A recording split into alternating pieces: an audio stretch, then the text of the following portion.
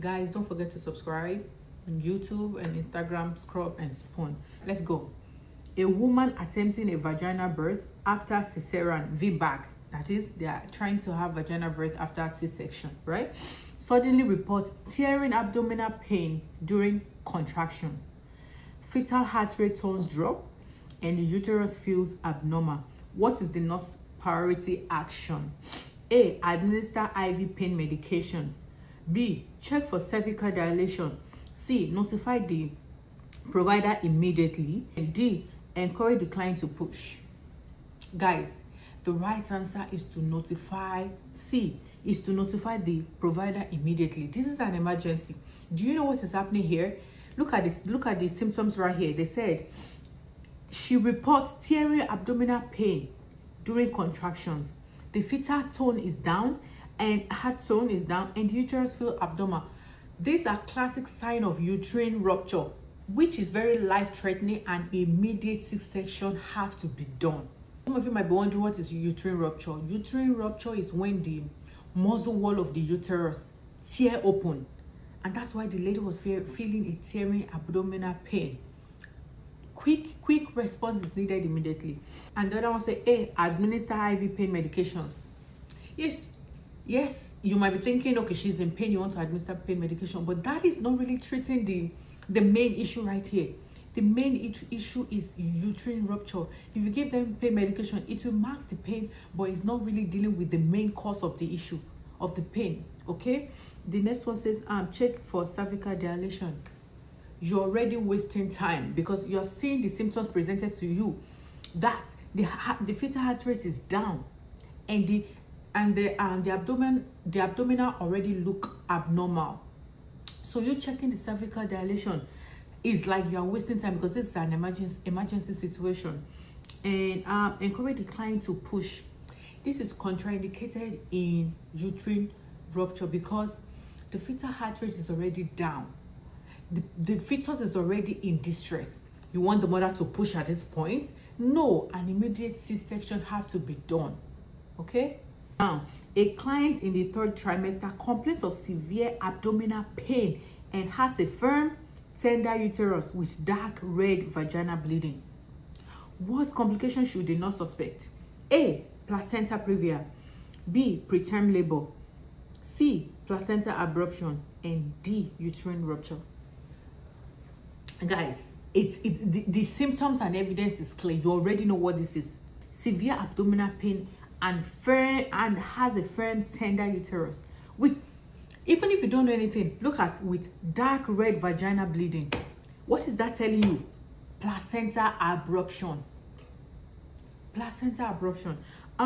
Placenta previa. You know what? That would be bright red blood. Those are the signs you will see. Preterm labor. The signs here are not signs of preterm labor. When the uterine rupture, you know what you're going to see?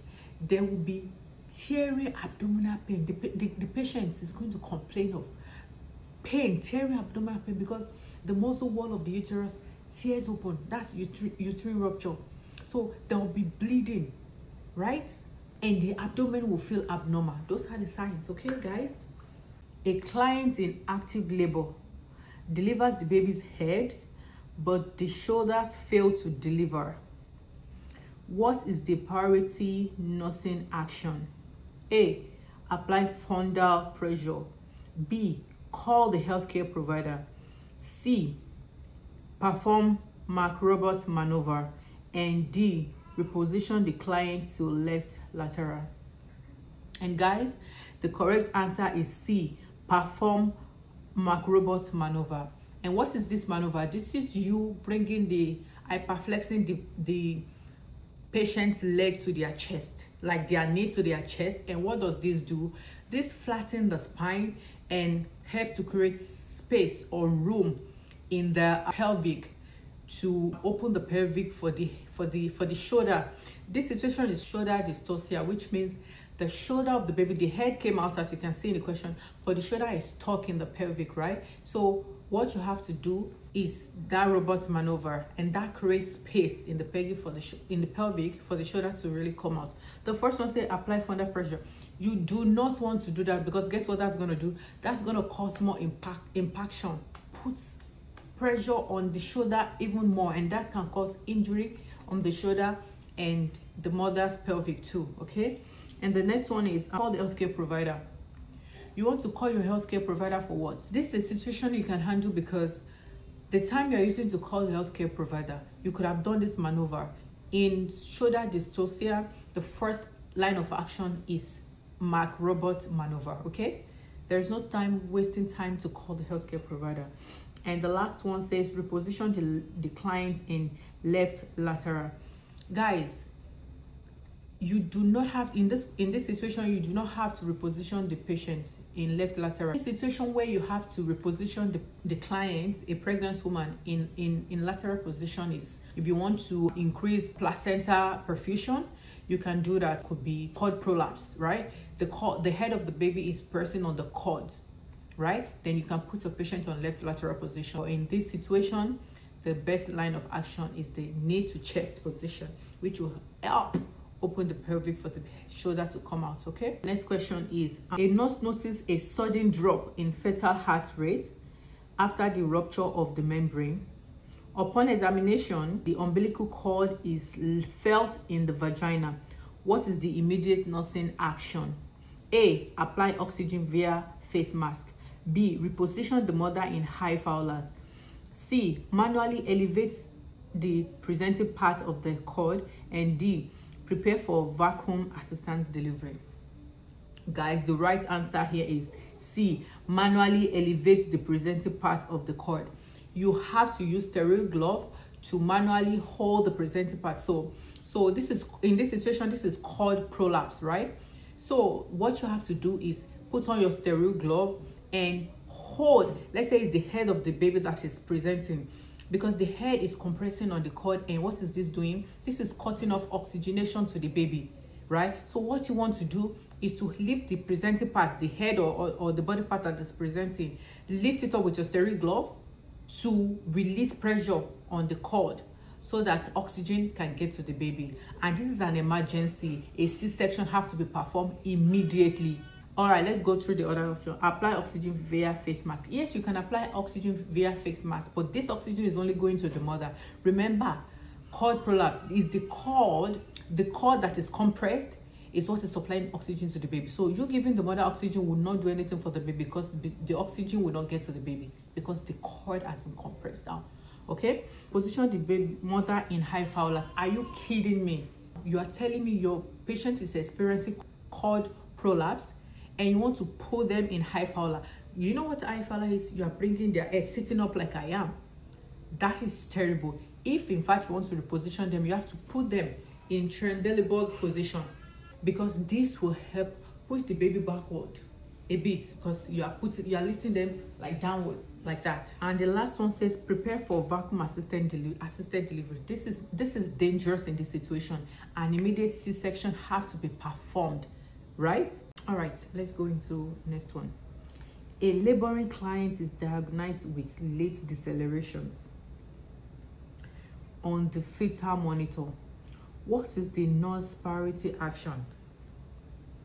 Increase IV fluids, reposition the mother, administer oxygen, notify the provider.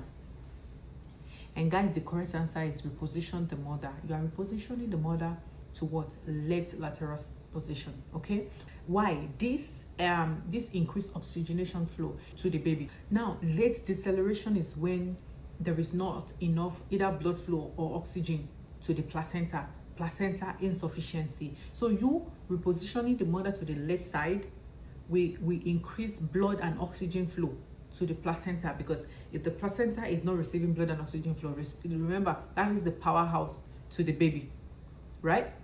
And that's why you want to reposition the mother first. Increase IV fluids. You can do all of this later. Increase IV fluids, administer oxygen.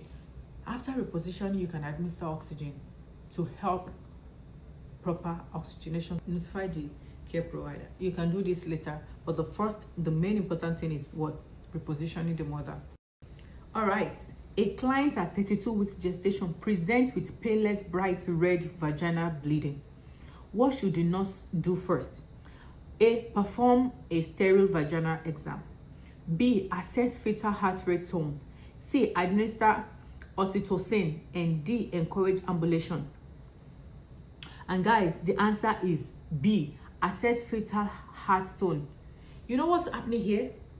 What is happening here is placenta previa. Because look at the signs and symptoms it's presenting to you. With painless bright red vaginal bleeding. This is placenta previa, right? And what is placenta previa? This is when the placenta is covering the cervix, and it's painless.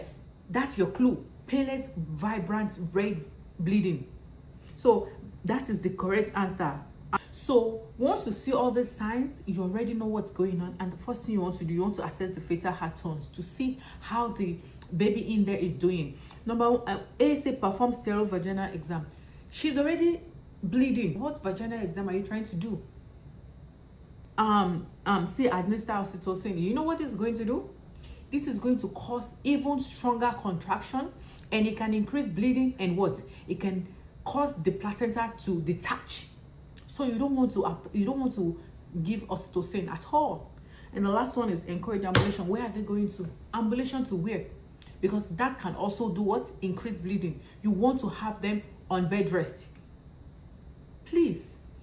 Now, which of the following findings would indicate the need to discontinue a magnesium sulfate infusion in a client with preeclampsia? You know what that means? Okay. Now, 1, urine output of 35 ml per hour. Respiratory rate of 10 breaths per minute. Deep tendon flexes 2+, and fetal heart rate of 140 BPM. Guys, and your correct answer is respiratory rate of 10 breaths per minute. B. Guys, without, even if you don't know what is preeclampsia or whatever, look at the list of your options. Airway, breathing, and circulation. You know normal respiratory rate is what? 12 to 20, and a patient is having respiratory rate of 10 breaths per minute. That will be your priority action, because decreased respiratory rate in this patient that is taking magnesium sulfate, it shows magnesium sulfate toxicity. Because guys, look, the respiratory rate is lower than usual, which this is indicating what? That there is magnesium toxicity, because normal respiratory rate is 12 to 20. So even if you do not know what they are talking about here, just remembering your airway, breathing, and circulation, which of these options is your priority?